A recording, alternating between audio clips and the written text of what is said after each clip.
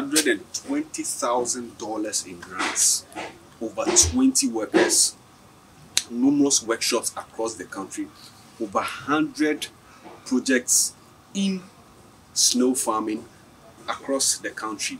This is the story of a young snail farmer here in Ghana. This is the story of Trisolace Farms.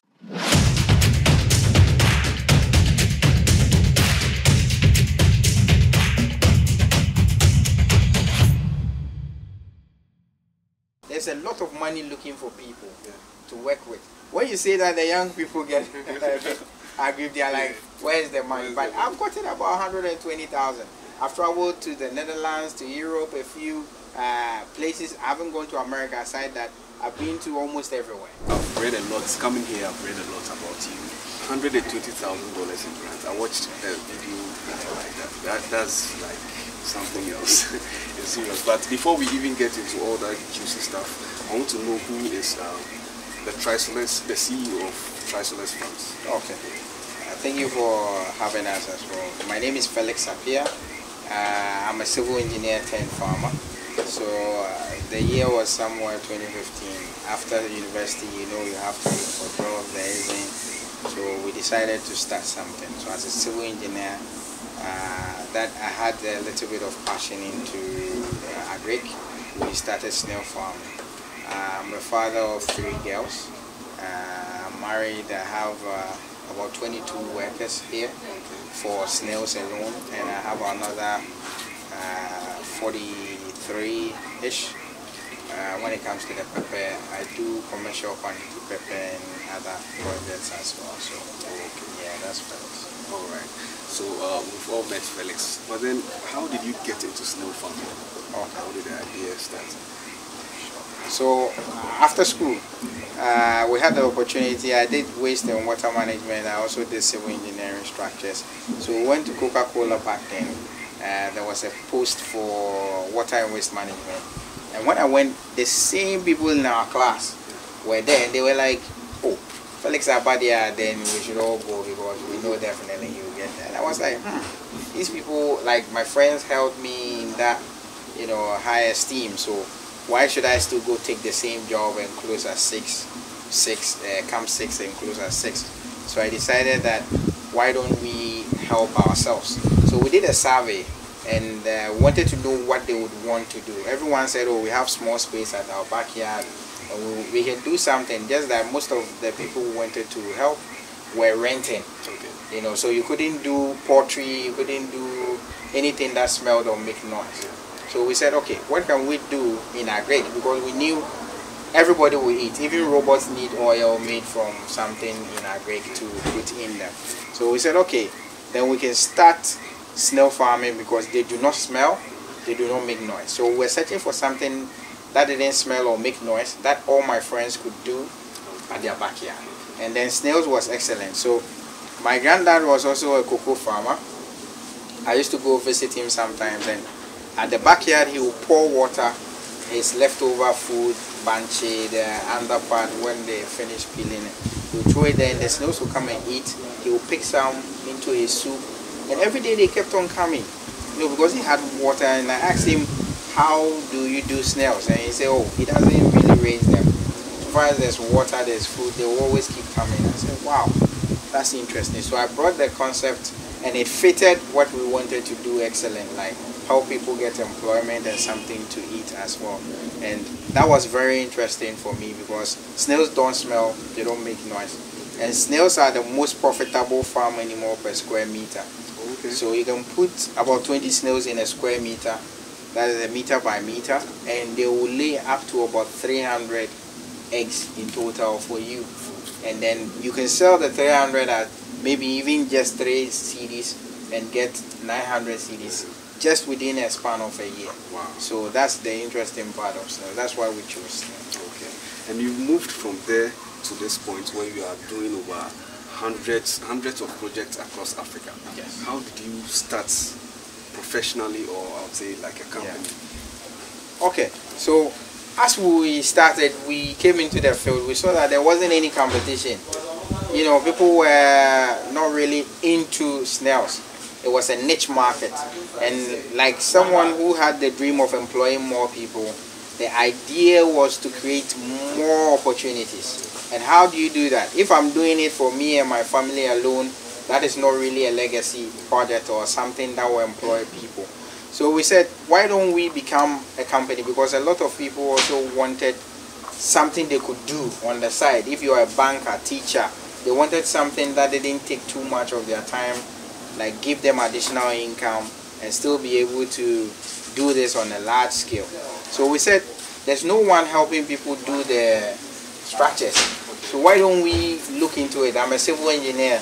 I have other friends who are civil engineers, electrical engineers. Why don't we put our brains together and come up? So we came up with the greenhouse. That was the first concept development we did. And then now we are here at the wooden shed or the wooden construction. So with the greenhouse, how did that whole idea come about? Because I know that you can do it normally on the ground. What's triggered that idea to build a greenhouse? Okay, so fortunate for me, I tell people school is important to give you some level of knowledge and some level of awareness. That one you have to go to school for. So there are certain things that school teaches you, like design thinking, how to put certain things together, how to do analysis on something. So we sat down and said, who is the biggest person in this snail industry? And it was CSIR. But they were just doing trainings, not giving people commercial sizes and all that. We also went to CSIR to train for the first time, and we saw that, sorry to say, no harm to them, but all they gave was public knowledge. Okay. You know, there are 3 types of snails. They do this. Snail can lay 100 per snail. Can do this, can do that. And we said, okay, that is nice. But what about the structures? Who does that? No one. So we said, for people to move from hobby to commercial, we have to do structures. Just like poultry. When people started, they were doing at their backyard, you know, they'll go and come. Sometimes they go, they don't come. Yeah. But if you wanted something commercial, you had to put security systems in place. And that is why we started. We wanted something that the snails will be in. We can count them, we can see them, we can feed them, we can water them. But other animals cannot go and catch them. Your chicken can go out and a dog can just grab it. But in a poultry farm, I don't think a dog can come in and grab, you know, poultry. The same thing we were thinking, a system that can house, can keep away their pests like house flies, like soldier flies, other things that will harm them.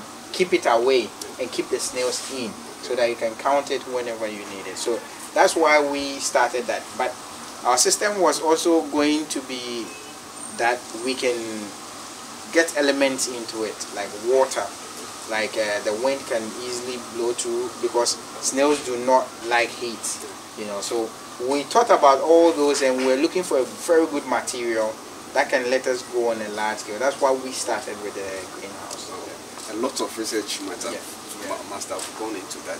So how did you raise funds to start your first project? Like I was saying earlier, the good thing is that when you are doing something good, there's an adage in tree that they offer the upper and the pian. They didn't say when you are standing under. They say once you have started, people will push you. So we spoke to a few people who were also interested in snails, but they were also doing in hobby. And we said, we have this idea of putting together a net, but we have to import it. There's not any net like that in Ghana. It's black. It provides shade. The snails can live under. There's vegetation. There's this. And they said, okay, how much will it cost? So we put together a cost. And like everything, we document every part of our business. Documentation is very important. So we did videos, showed them that, oh, we've done small. This is how much we got. We did this. We even used the normal net, black one that we have in the house to do. But because it's not durable, it will get torn in a very short time. So they said, okay, if you can get that, maybe take this 5,000 cedis, take this 2,000, and then buy the material, do one and let's see. Okay. So we did one.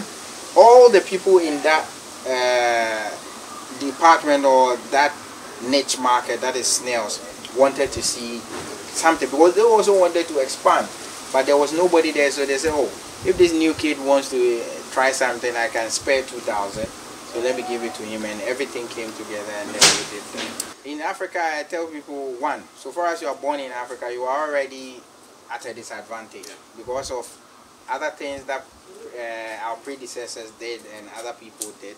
Like they were not really truthful. People would give them money for investments and not come back. So what I tell people is document every part of it. Okay. So we did that right from the word go. We have videos going back all the way to 2014 where we're doing snails in small boxes. So you mention your name, they go and check you out and they say, oh, okay, Trisolace, see, they've started small boxes, they are already training people, giving people boxes. So if he wants to move on to a larger one, then I trust him because he has about 20 videos or he's already done 2 years or 1 year, you know. So I tell young people, don't think that everyone is not willing to trust you or everyone will trust you. Give them evidence. Especially in Africa, the only recommendation we have is our videos, our storytelling. That is the only way people can trust us and give us that money. So this is where we started way back in 2015. Still Atonsu is still the same though. Yeah.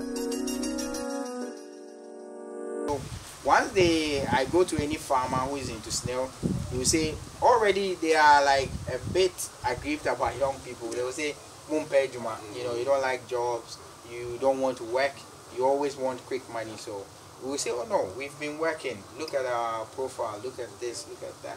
And they go in there and say, okay, he's been working, so I can spare this because I know worst case, even if it brings the net, I can use it to do something else or something. You know, it's true. It's easier to find you on the internet. Yeah. So would you say that's what helped you to gain the grants, get the grants of about $120,000? That's like a lot. Yeah, yes. That's a lot. So I also tell people one thing, tenacity, right? You are determined for something to happen. Even in Christianity, they say if you speak, it comes to pass. In other religions as well, they think that anything you can perceive with your mind, it comes to pass. The same thing. I'm not a Christian, by the way, but I also believe that anything you can do or picture it in your mind, you can develop. That's why we came to meet airplanes and other things. People perceived it and brought it to mind. So what I do is that I do a lot of research. I do a lot of content creation. I also do documentation and put. No one will give you their money, even your mom or your dad. When you want some money, they will ask you questions. What are you using it for? Who are you going to eat it with or spend it with? What is this going to? So if you have a clear plan and then you pitch to people and they see that, oh, this is not a one-person thing, but it's a whole, it's affecting about 22 people, and this guy has been in it for 5 years and he's still going strong. Let's give him the money. You know, and join a lot of groups as well that are entrepreneurial based. There are other things called hubs. So hubs are where people go to get training on how to be a good entrepreneur, bookkeeping, finances, everything. So join such groups as well. Okay. So apart from being able to keep your books, documentation, and then putting yourself out there, what other qualities do you need? What other qualities has helped you to this point? Okay, so I sleep like just 4 hours a day. I believe in one thing, hard work. You know, I'm not saying people should sleep less, because someone can be up all night and not do anything. But research is very important. Everything under the sun has been discovered already. It is just covered. We need to discover it. Just open it up and, you know what is there. So there's a lot of other resources out there, like when you go on YouTube, you know, like I saw you online and I was very like I was blown, my mind was blown at what you were doing as well. So people can just follow just you, learn all the videos you are posting. That alone is a value of information that cannot be quantified. So I tell people, whatever field you are in, research. Don't think you are the only one. Don't think, oh, I'm the only big person in this game. No, we research around us and get that. So there are also a lot of people that there's a lot of money looking for people to work with. When you say that, the young people get aggrieved, they are like, where's the money? But I've gotten about 120,000. I've traveled to the Netherlands, to Europe, a few places. I haven't gone to America aside that. I've been to almost everywhere. And it is all due to these accelerator courses and donor agencies that don't want us to come there. They want us to sit here, set up businesses for our folks to do as well. So I apply to everything. I research on the donor agency or the person giving out the money and see that these people like you to employ women, these people like you to do that, and then you apply, and with that you talk to them about your project and that happens. So like, will you say you are one of the first people to bring the greenhouse idea or projects into Ghana? Yes, we pioneered the greenhouse industry. I brought a gentleman called Chris from Zimbabwe. He was doing greenhouses for other sectors. Then I showed him what we wanted to do, the idea. I think he had come to do one project for a certain big company here, and things didn't go so well, so he was still finding his way about. And I met him and I said, it's interesting that we're also looking for an engineer to help us with the designs and everything, so let's partner up and do that, you know. So we partnered up and started. That was like 3 years ago. Welcome to Trisolace. Today I brought this package to a client, Kwaku here, and I would like to kindly ask him what he feels about our service, the box, how it was manufactured, and the setup. So sir, how was the setup? Okay, with the setup, I'm really glad about it, and it's actually beyond expectation, because I actually thought it was going to be in a box.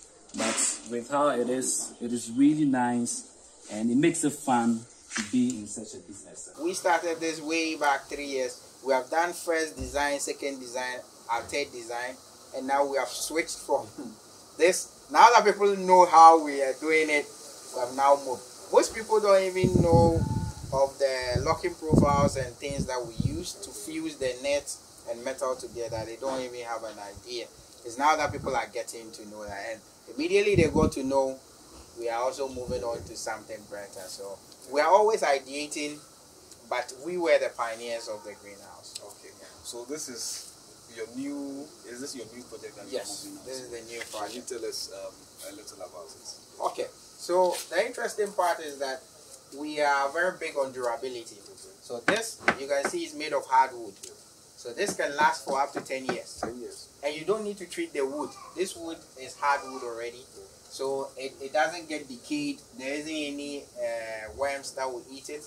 So you don't treat it. That means that snails, whenever they climb anything, will lick or walk on it and it will affect. So we saw that this one important thing is the wood. The net, someone can just catch it. Even though you have a padlock, I can just use my hands to pry open and pick all your snails. No. The other thing is that because of the open roof nature of the greenhouse, most places in Accra are low-lying. There's a lot of flooding. Even when you came here, you saw some puddles of water all around. And that, a lot of the water comes in and then it settles in. Mind you, we've put plastic all around, so the water doesn't have anywhere to go. So it will flood the whole place, flood your small snails, flood even the larger ones, and you will be in trouble. The other thing is that most places in Accra have a lot of salt content under, because we are all close to the sea. So when the water goes down, it brings out the soil, it dissolves the soil, capillarity, it comes up. So it comes up and the salt settles. Any snail that is walking on there will die, because the concentration of salt is so high. So the open roof nature meant that earlier it was good, but now we saw that a lot of the places in Accra will have that problem. Same here. It floods, we have a lot of salt content, and it kills everything. So this one doesn't have an open roof nature. It's sealed. And snails are nocturnal. They eat mostly at night. They are like cockroaches. They come out at night only. They like total darkness. But here, there's so much light going in. Even though we reduce, this is 80% shade net. 80% means it allows just about 20% in there. But still, that light is like you, a human, looking into a car light at night. That's how the snails feel. So, early morning, they don't eat up till in the evening, because they are all hiding from the light. But imagine, here, there's total darkness. Morning, afternoon, evening, total darkness. Someone might be worried that wouldn't that be unnatural? No. Sometimes you leave a box somewhere and cockroaches will be in there. You don't know. One day you go open and there's millions of cockroaches in there. Ask yourself, do they need sunlight? No. Nocturnals have a way of producing their own vitamins, like the one related to sun and all that, and they don't need any sunlight. So snails are nocturnal, they don't need sunlight. So this means that they will eat all day, all night, whenever they want. They sleep whenever they want as well. So that's one interesting part. There's total darkness here, so the snails don't hide.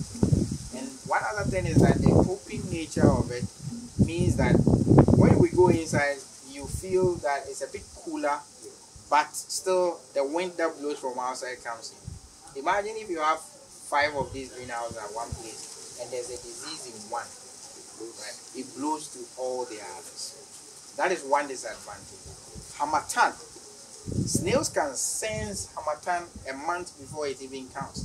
Most people now know that their snails have started going into hibernation. They've stopped eating because now they know that the harmattan is coming. But imagine this. You think you have a greenhouse, you have water system, everything is kumbaya, everything is good. In the harmattan, the snails will still go into estivation because they can feel the wind blowing in. Even though there's water, you can water 10 times a day. They will still, it's a natural thing for them. They do that to save themselves from dying because they think there will be scarcity of food. Imagine here is room temperature, or what temperature you want is what you give it here. We are able to mitigate the rain. We are able to manipulate the weather. You can blow in hot air, you can blow in cool air. That is you deciding. How do you blow in hot air? That's the interesting part. So we have mist blowers. So the mist blowers either introduce hot air. So when we are sterilizing the setup, we put in a chemical that is not harmful to the stem. Now that is another breakthrough we've gotten. Earlier people didn't know how to treat the soil. So they use harmful substances, and after you have killed the other insects. Snails are also insects almost because they don't have backbone, vertebra. They don't have any exoskeleton. They just have the shell. Right? So in eliminating other ones, you are posing a threat to your snails. So one thing is that we now have that chemical we put in it. It gets hot and it drenches the whole soil and kills everything in there. But after it evaporates and goes. That's the interesting part of the new discovery.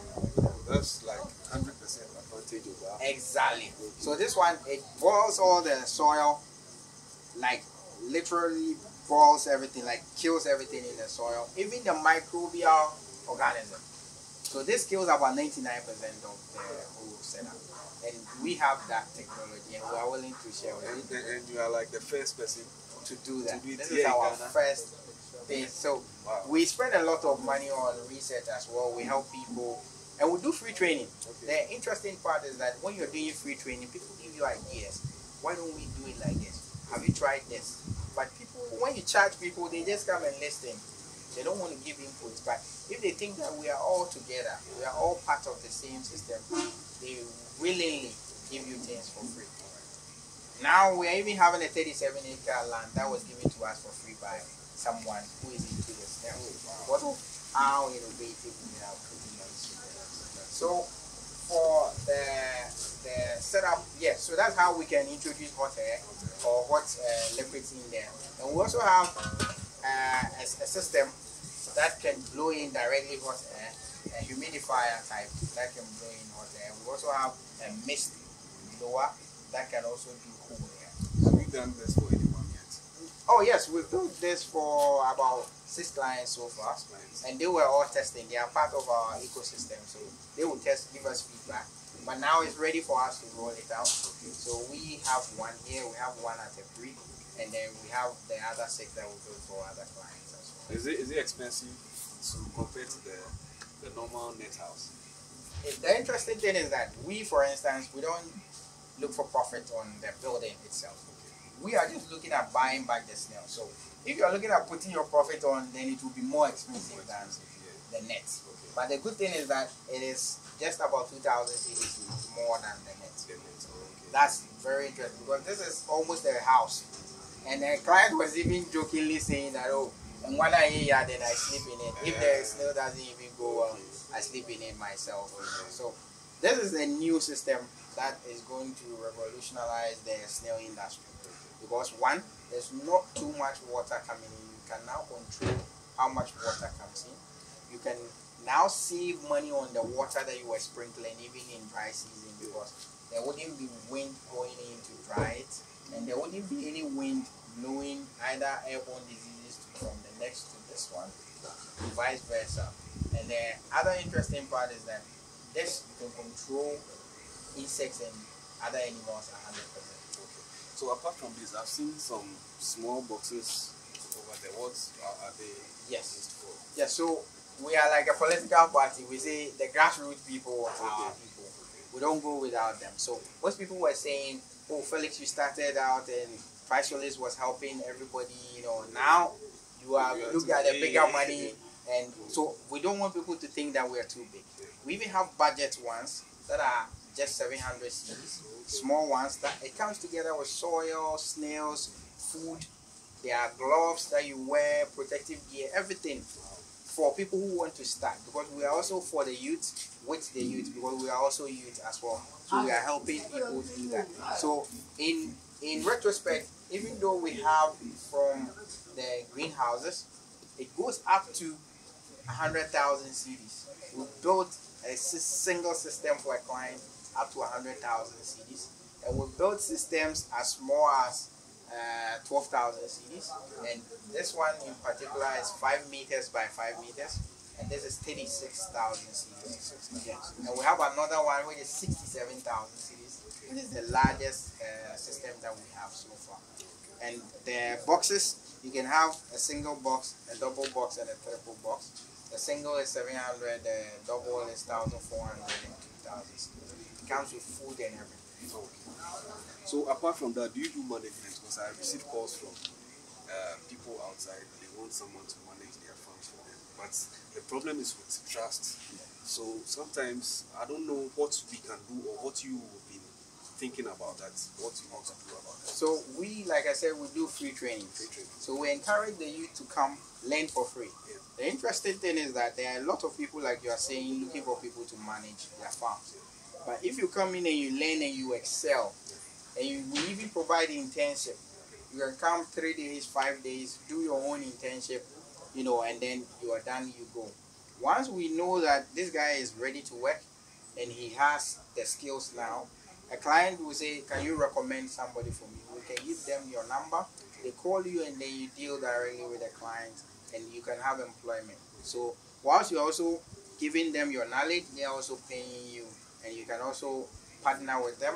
I know a guy who was also skilled in other things, so he partnered with the client. Whatever profit they get, he gets 40%, the client gets 60%. It's not always we have to do employment. We have to, as youth, think outside the box as well. Think partnership, think collaboration. So if he says, I'll give you 1,000 cedis a month, then you can say, okay, what about if I am able to utilize all your lands and then I can make you X amount, then we share the proceeds, you know. That is a more innovative thinking than salary. Salary, he can sack you anything. So for people who are outside that are prey to, that are vulnerable in a sense, how do we bridge that gap? Okay. So I tell them, never be an absentee farmer. Okay. Because in Ghana, there are some that don't have the integrity that others have. They don't care. They will take your money and go away. Don't think about tomorrow. So what our advice is that they should look for entities like yourself, and it is high time that entities in the agri sector set up a small school that can train people that we know are reliable to take care of other people's farms for them. So we, for instance, somewhere next year we are launching a grow for me system. Like you give us the money, then we will grow. If it is snails, if it is mushrooms, other things that you want, then we'll share profits with the client. But that is we are yet to launch that. So that is also in the pipeline. So for those outside, I would say that look for a credible company. People talk so much but haven't built anything. They don't have any name, they don't have any, and they come into the ecosystem and pretend that they are exceptional. Basically, they brought everything, but in retrospect, if you visit the person, you should see things on the ground. That's why here in Dansoman, we provide a demonstration farm where people can come and have a look and be able to do. Someone called me, wanted a project, a greenhouse project, and I told him, oh, Felix, I have this number. I said, oh, no, that guy is too big. What do you say to somebody like that? Okay, I think Ghanaians, we have this attitude where we are afraid of the unknown. But instead of us to ask, we assume. It's bad to assume. So I always tell people, never assume, always be sure. That's my motto. Never assume, always be sure. Because you might think that because this rice, there's a lot of people surrounding it, it might be good. It might not be good. It might be the only food there. So you have to ask. Like when you came closer, now we know that there are other boxes that we do, which are 700 cedis. That's the most budget friendly we have. And we have another 1,000 for up to 67,000 cedis. We've even built 100,000 cedis greenhouse for somebody before, which was a long one. And there's even a client who is using one of our greenhouses to do contomerate, just contomerate for export. So if you don't come close and you assume that, oh, it's big, no. We have clients that buy even 2 snails from us to start. We have a snail feed that starts from 15 cedis, 30 cedis, 50, up to any quantity you want.